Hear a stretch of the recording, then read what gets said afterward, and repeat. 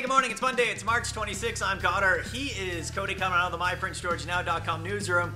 Big win for the Spruce Kings. They pulled off the miracle, man. The almost impossible, being down 3-1.